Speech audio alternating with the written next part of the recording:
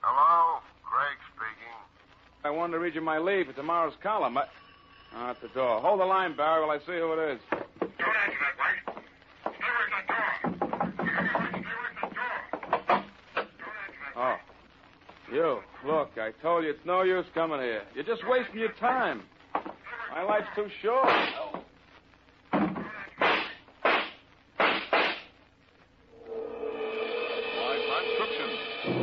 Barrie Craig, confidential investigator, starring William Gargan.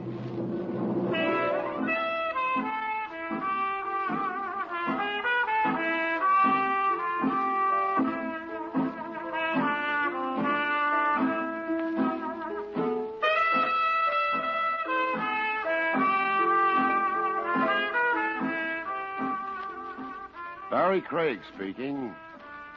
It was one of those nights.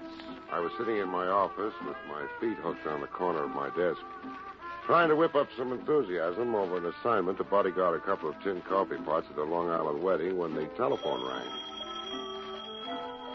I let it ring a few times before I reached out and snagged it off its hook. After all, when they're that anxious, they can be mighty worthwhile. Yeah, who's this? Al White from the Chronicle. Remember me? Oh, Al White, sure. How's the gossip column racket these days? Warming up. I got a chore for you. I'll bet you have. Meaning what? I've been reading that column of yours. Those cracks you've been making about Larry Slade throwing the big fight, they can't have made him very happy. I hear he's looking for you. Yeah, so do I. I need a bodyguard. You keep printing that Slade took a dive, and you're more likely to need an undertaker. I was right about it, wasn't I? I even called around. Sometimes there's something better to be than right. Such as? Alive. Something you're not likely to be if you keep needling Slade. He's big and sensitive. My heart bleeds for him. Look, do you want this job or not? All right, Al. Where do I start guarding the body? The Casa Daily Bar. Midnight. It wasn't the kind of case I'd like, but a private detective is like a doctor or a lawyer. He can't always pick and choose. Anyway, a few minutes short of midnight, I parked the car outside the Casa Daily. It was an old white-frame building that Ace Daly had converted into a plush boob trap. One of those joints where if they don't get your roll with the fancy prices at the bar, they got back rooms all rigged up with roulette wheels and crap tables where they do. I was holding down the bar with an elbow, squinting through the fog of blue-gray smoke when my client, Al White, walked in. Waiting long? Not very. Seen Ace Daly? Yeah, he went in the game room a little while ago. Larry Slade with him? Champ? No, why? Just a hunch. He'll be here, too, before the night's over. Daly's in the game room now, huh? Hey, why the interest in Ace Daly? I thought you were after Slade's hide. Maybe I'm after both of them. You think Ace had a hand in fixing that fight? Yeah, and tonight I'm looking for proof. Any objection? Sure skin, if you like to wear it with holes in it. That's what I'm paying you to prevent. Maybe we better make this one cash in advance. Can't you trust me? Oh, sure. I just don't want to have to go to the trouble of suing your estate to get my money. Oh, very funny. Hey, wait a minute. You must read tea leaves. Huh? Don't look now, but your old friend, the ex-champ, just came in. Is he heading this way? No, he's going on through into the gaming room. Good. What's good about it? I had a tip Slade would be showing up for the payoff tonight. It settled it. He dumped the fight, and Daly paid him to do it. You still haven't got any proof of a payoff. With a little luck, we might even get that. What are you going to do, follow Slade in? Not yet. Give him a minute or two head start. He won't go direct to Daly's office. He'll probably waste a couple of minutes looking around in the gaming room, just to make sure he isn't being followed. Now, if we time it right, we may catch him in the act. And if we do, I'll have the biggest story of the year. I only hope you live to write it. I'll write it. Don't you worry about me. All right, then. I'll worry about me. I only hope that I live to read it. We stayed at the bar, finished our drink, and listened while a tinny five-piece combo did unmentionable things to a popular ballad. Then Al White dropped a handful of silver on the bar and nodded he was ready. I led the way out of the bar to the disguised entrance of the roulette room. The door was presided over by a tuxedoed man with a broken nose. We stepped into a small vestibule, waited while he closed the door behind us. Then another door opened, and we stepped into the game room. A low buzz of conversation, spiced with the click of roulette balls, rolled out toward us. A dozen or more people were huddled around a huge roulette layout in the center. On the far side, a hot crap game was in session. Either Ace or Slade was in sight, so we ambled past a bank of slot machines toward a door marked private. From behind it, we could hear the sound of someone laughing. Ready? All right, let's go. And may your marriage be as happy as you are beautiful, my dear. Hold it, Judge. We got company. Something just crawled out of the woodwork. Something was wrong. Instead of a payoff, it looked like a party. Lifting a champagne glass with Ace Daly and Slade was the most gorgeous redhead I'd ever seen. And a tall, distinguished, white-haired man was just proposing a toast. It wasn't what we'd figured to find. But Al White didn't let that stop him. He walked right in like the life of the party. Or maybe the death of it. Hello, Larry. Evening, folks. I've been looking for you, White. I'm going to knock you... Easy, chap, easy. My client doesn't like to be crowded. Make it easy on yourself, and you keep at it. Cut it out, He's chap. got it coming. I'm going to... Okay. Okay, Ace. You, White. On your way. Daly, you could lose a lot of customers talking to them that way. I didn't send for you. Get out. Ace, who is this man? Yeah, Ace. Why don't you introduce us? I'm Al White, Miss Adair. I write a column for the Chronicle. How do you know my name? Recognizing faces is part of my business. And how are you, Judge Adair? I thought you and Ace Daly were old political enemies. How nice to see that you've gotten together. I think perhaps you'd better excuse us, Ace. Louise and I... Sit down, Judge. I'll take care of White. He's just about to leave. Don't mind if I do. Now. You see, I came here looking for a story in the Fight Fix the other night. Oh, it's small potatoes compared to a political fix. What does he mean, Ace? You and Ace, the happy couple. Well, really... And maybe if Ace helps the judge to get reelected, he can claim the bride as his reward. What a story. Ace, he mustn't print that. Not before election. He'd ruin everything. Don't worry, Why, Judge. He's not printing anything. That's where you're wrong. I'm not only printing it, but I'm going to do a feature piece on it. Don't push your luck too far. You're still healthy because nothing will happen to you in my place. Providing you're out of it in 5 minutes. Just let me take him, Ace. Let me Without take a him. rehearsal, champ? I thought you always rehearsed your fight. Why, you little rat, I'll kill you if it's the last thing Look, I... champ, I don't have my hand in my pocket because it's cold. I told you the guy's my client. Sit down, champ. As for you, Craig, put up the heater. Ace, you've got to stop him. He mustn't print that. It would ruin us, all of us. Don't worry, Louise. If he so much as hints at it in that rag of his, I'll not only be on the line of people who want to kill him, I'll be at the head of it. As we weren't in any position to cop any popularity prizes at the moment, there didn't seem to be much point in hanging around the Casa Daly. We got out with about 2 minutes left of the head start Ace had given us. White insisted that I drop him off at the combination office and apartment where he worked. So I locked him in for the night, then headed for my own apartment and some long-delayed shut-eye. I didn't need anybody to rock me to sleep, as I was practically snoring by the time my head hit the pillow. So when the phone started to dance off its stand a couple of hours later, it took me a few minutes to locate it. Oh, stand still, will you? Yeah? Now, White. What time is it? Oh, about 4:30. Oh, it's the middle of the night. Not for me. These are my office hours. Just finishing up tomorrow's column. I want to read you an item. I can wait until tomorrow to read it. Hey, what's that? Oh, the doorbell. Who is it? Hold the line a minute. White, don't answer that. White, stay away from that. White! White! Without stopping to think twice, I knew that whoever was paying that late call to Al White carried a peculiar calling card engraved in lead. I started dressing, made par for the course, and was headed for a cab in less than 6 minutes. A police cruiser outside of Al White's apartment house told me somebody else had heard the shots.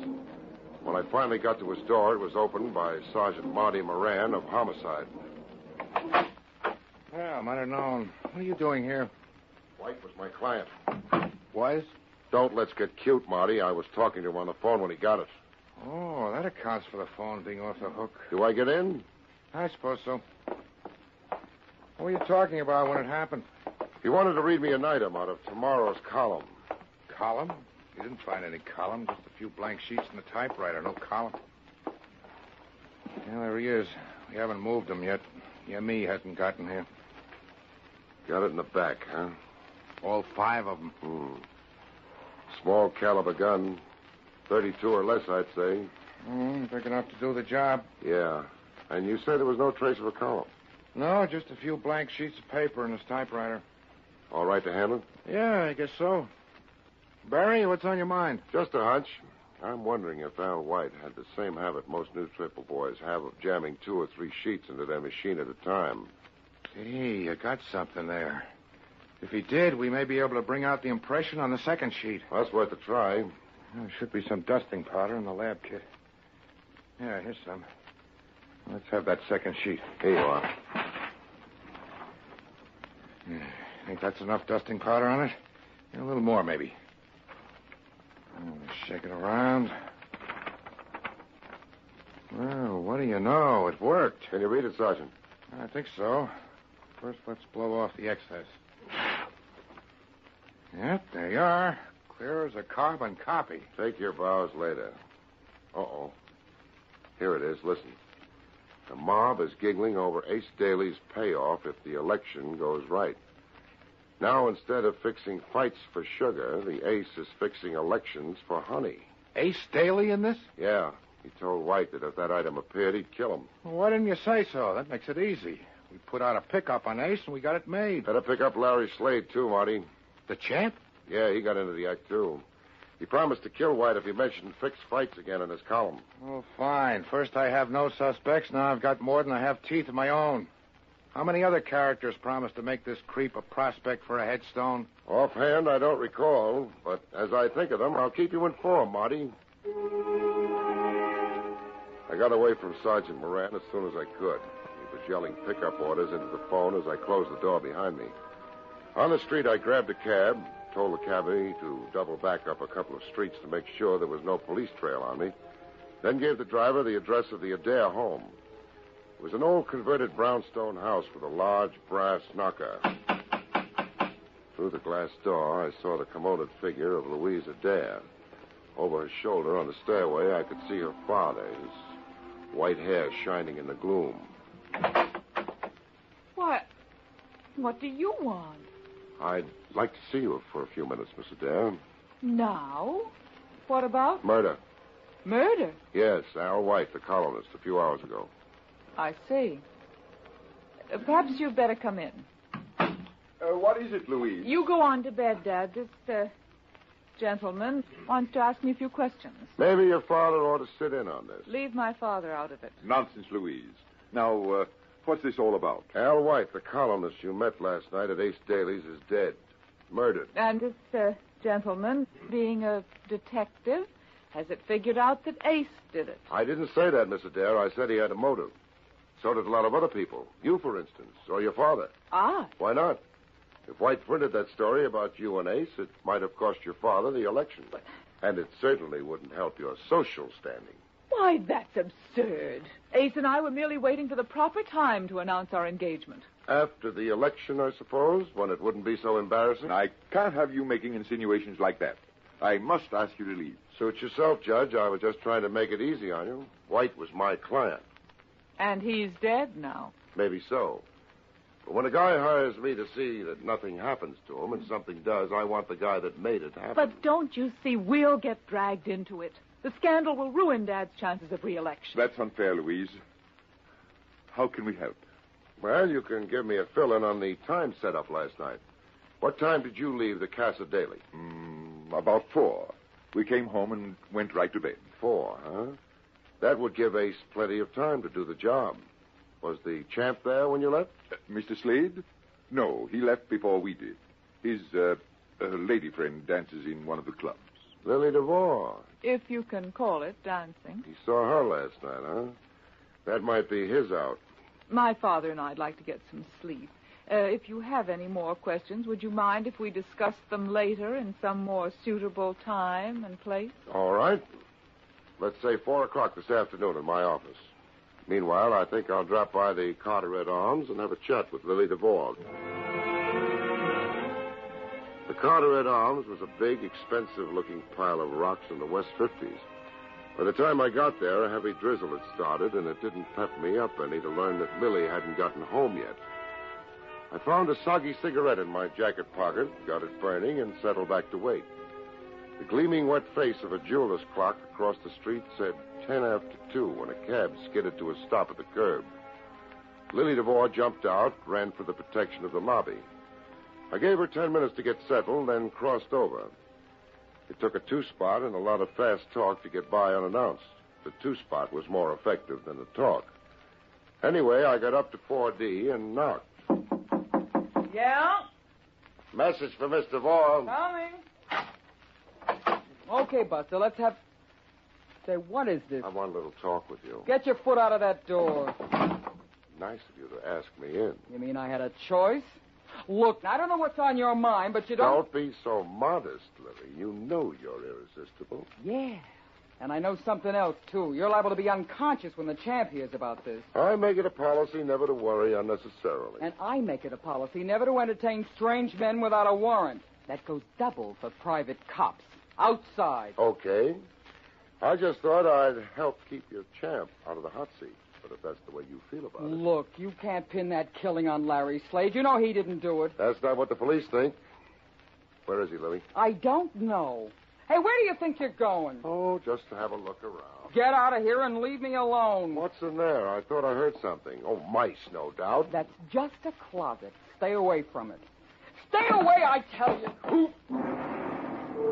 As I moved Lily from in front of the closet door, I turned my back for a second. The door swung open behind me. I heard, rather than saw, the blow that knocked me to my knees. In that moment, the man in the closet made a break for it. He headed across the room for the bedroom door beyond. I was a little groggy, but I managed to follow him. By the time I got to the bedroom, I heard him go through the window to the fire escape beyond. I followed, stuck my head out. He snapped a shot at me from below. Gouged a chunk of windowsill a foot or so from my head. I pulled back fast. I wasn't that curious. Lily was still in the living room when I walked back. Okay, baby. Playtime is over. I lose my boyish smile when people use my skull for target practice. Who was it? I don't know. A prowler, I guess. If it was Slade, why did he run? You can alibi him for last night, can't you? What? Sure. Or can you? Of course I can. We were together all morning. He left Daly's before 4. When did he get to your place? About 4. We left the club together, and then we... You're lying, Lily, aren't you? No! If you are, I can check up at the club. You might as well admit it now. Oh, all right. The director called a rehearsal on next week's show. Slade got bored and walked out on it about 4:15. We worked through. In other words, he had time to knock off White. If he didn't do it, then why was he trying to hide here in your closet? Slade wasn't in that closet. Who was? I don't know. Who was it, Lily? Oh, what's the use? Why should I cover for him? It was Ace Daly. What was he doing here? Same as you, looking for the champ. To help him fix an alibi? Slade doesn't need an alibi. He didn't do anything. Why don't you leave him alone? Maybe I can help him. Where is he, Lily? I told you I don't know, and I wouldn't tell you if I did. That's what I thought. Just the same, if you want to see him get a break, you get to him and tell him to get to me. I didn't have long to wait. I'd just gotten back to the four walls and desk I laughingly called my office, shuffled the 2 ads and rent bill that represented my mail, and lit a cigarette when the phone rang. Hello? Larry Slade. I hear you want to see me. What about? I don't do business over the phone. Come in and... Yeah, and walk right into a police stakeout? Okay, so I'll come to see you. Where? If it's a plant, you'll never walk away from it. Where? The end of Pier 6, East River. Make it 3:30 sharp. I'll be there. And come alone. Because if you don't, you'll have plenty of company when you leave. They'll be carrying you. Pier 6 was a deserted strip that stretched out into the murky water of East River for a quarter of a mile. Anybody walking to the end would be visible for minutes before he reached the end, setting him up as a perfect target. The goose pimples and icicles running down my spine were caused by the cold wind, I think. The rain hadn't let up, and I was drenched by the time I reached the end of the pier. Larry Slade stepped from behind an old rotting shack that had been a watchman's shanty. He looked bigger than a Brahma bull and twice as nasty. Hello, champ. What do you want? The one who killed Al White. Cops think maybe you did. I can read. I don't think you did. That's nice. So? Give yourself up. I don't want you to take the fall for the killer if you didn't do it. I don't take any falls for nobody. You're set up for one right now and don't know it. You're lying. Why should I? Ace Daly's the only one got anything to gain by lying. He wouldn't cross me. Not unless he needed a fall guy, and he does. Why don't you tell him that? Hey, Ace. Busy little man, aren't you, Craig? I tried to get around, only this time I didn't get around fast enough. Looks like you beat me to it, Ace. Looks like I did. He thinks you're trying to pin the murder on me, Ace. Now, why would I want to do that, Larry? Why would I want to frame the guy who's giving me my alibi? Your alibi? He hasn't even got one for himself. Not after he left Lily DeVore last night. Oh, yes, he has. Larry came back to the Casa Daly.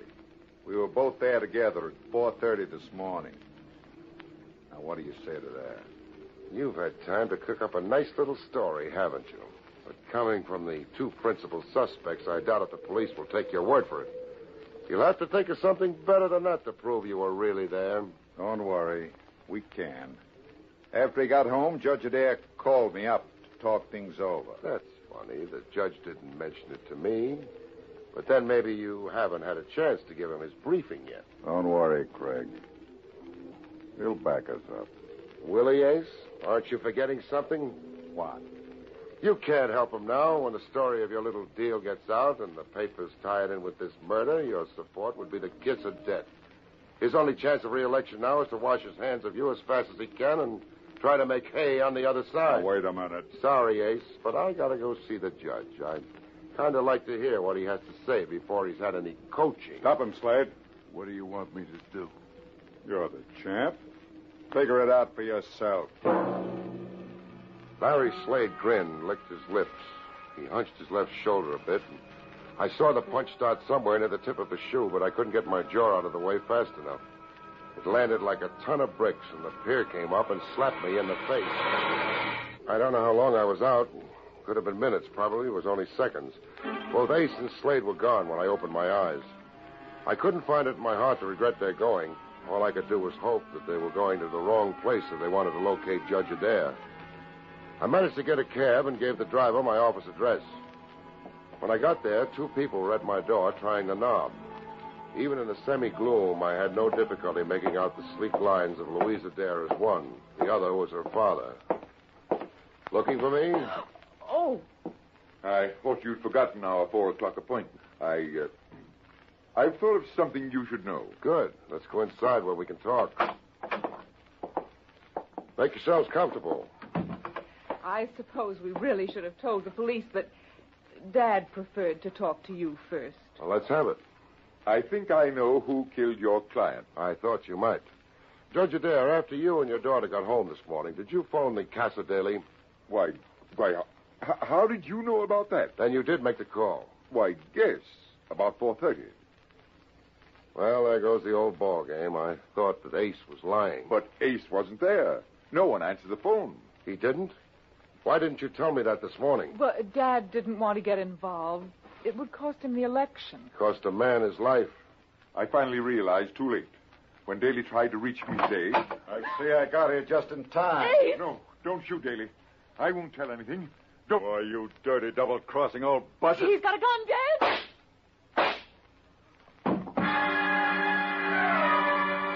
When the smoke cleared, Ace Daly was sprawled in my doorway. Louise Adair was doing a good job of trying to swallow her fist. The judge stood dazed, staring down at an old .22 target pistol that he still held in his hand.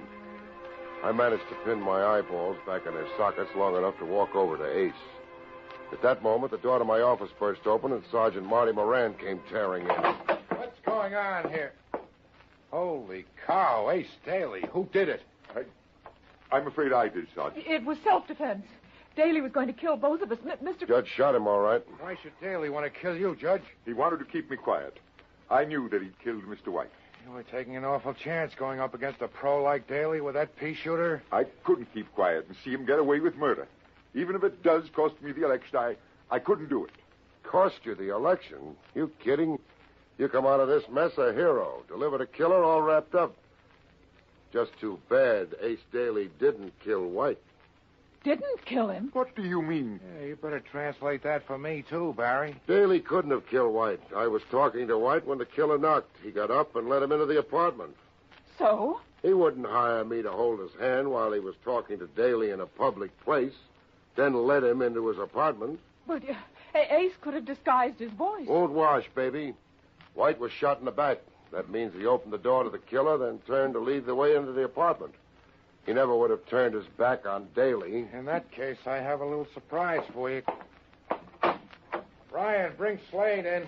We picked up Slade waiting outside in Daly's car. Ace, who did it? I'm afraid I did, Mr. Slade. I thought he killed White. Which leaves us only one logical suspect. Oh, I get it. I'm supposed to be the fall guy, eh? Why, you two-bit Seamus, I'm going to let you have it. Right in the whiskers. You KO'd the champ. I owed him that. Holy cow, so I did. Hey, he didn't throw that fight. He's got a glass jaw. Well, I'll get him out of here and booked. He didn't kill White either. He never would have used a gun. He'd get a bigger charge out of beating him to a pulp. Well, if neither of them did kill White, who... You did, Judge. What? And that wasn't self-defense when you shot Ace Daly in my office. It was murder. That's fantastic. Why should my father kill either of them? Because White was getting set to break a story that would have blasted your father's chances. Ace knew your father killed him and covered him for your sake. But your father knew when the heat was on, Daly would throw him to the wolves. But to go up against Daly with a .22... Ace was a sitting duck. The judge shot him before he knew he was being double-crossed, using me as a witness that it was self-defense. Now, see here. This is ridiculous. I was in bed when White was killed. Sorry, Judge. I went to your house an hour or more after the killing. You were supposed to be in bed, but your hair wasn't even mussed. Oh, I won't listen to these lies. Tell them, Dad. Tell them. What's the use, Louise? I took a long chance and lost. I killed them. Well, they can't prove a thing. Yes, they can, now that they know the story. I left too many traces. Why did you kill White, Judge? I had to. My only hope of escaping prosecution for malfeasance was to be reelected to cover what I had done during my last term. I would have done anything to be reelected. Even come to blows with a thug like Daly. Don't talk, Dad. They can't prove a thing. It's no use, my dear. I'm ready to make a full statement. Okay, boys, take the judge out. We'll book him later. For murder, I guess.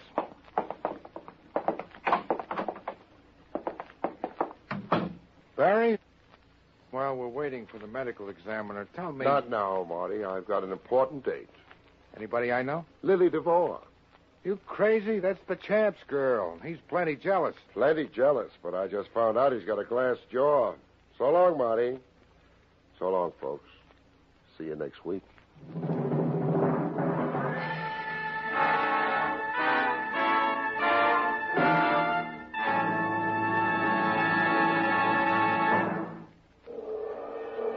You have just heard Barrie Craig, Confidential Investigator, starring William Gargan.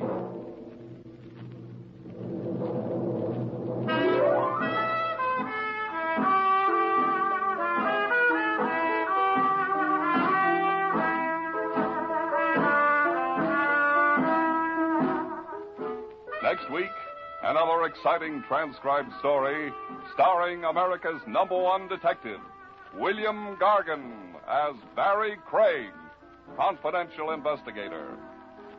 Tonight's script was written by Frank Kane and featured Santos Ortega as Ace Daly. Edward King directed.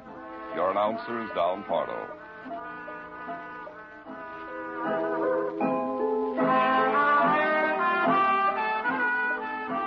All names and places mentioned in this program are fictitious, and any resemblance to actual persons living or dead is purely coincidental.